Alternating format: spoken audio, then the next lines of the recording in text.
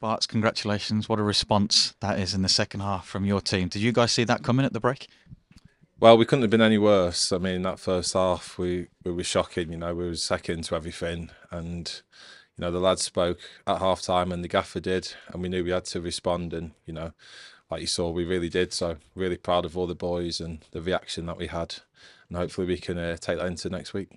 What did the gaffer say specifically at half time to you lads to make you come out and perform like that in the second? That we had to win the battle, and just tactically we had to try and get in behind them. Everything in the first half was defeat, and they are a very strong and physical team, and it was costing us. But I think the second half, you saw we managed to get in behind a little bit and cause them problems, and that's where the goals came from.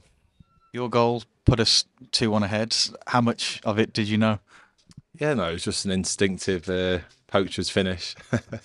No, obviously we're very strong from set pieces, and we're going to create a lot of second chances. So for me, it's just about staying on my toes and trying to react to the loose balls, and thankfully I managed to do that.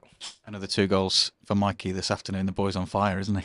Yeah, I said to him the first half his twin brother must have been playing because like all of us, he wasn't quite at it in the first half. But like you say, he's on absolute five at the moment, and he's just got to try and keep that going. But he's in brilliant form, and he deserves it. And a goal to rival yours this afternoon as well, Okai, scoring our third. What an incredible hit that was. Yeah, obviously it was his birthday yesterday. Him and Alex in the middle of the park, I think, have been absolutely outstanding these last couple of months, and Okai deserves that goal, and it was a great strike.